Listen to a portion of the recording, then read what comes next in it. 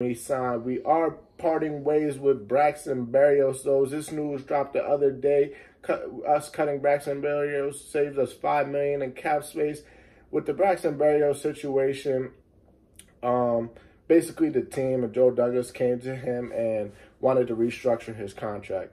Berrios felt that the contract shouldn't be restructured, and I'm not mad at Berrios for that, and I appreciate what he did for the New York Jets, and I appreciate that he wants to make his money.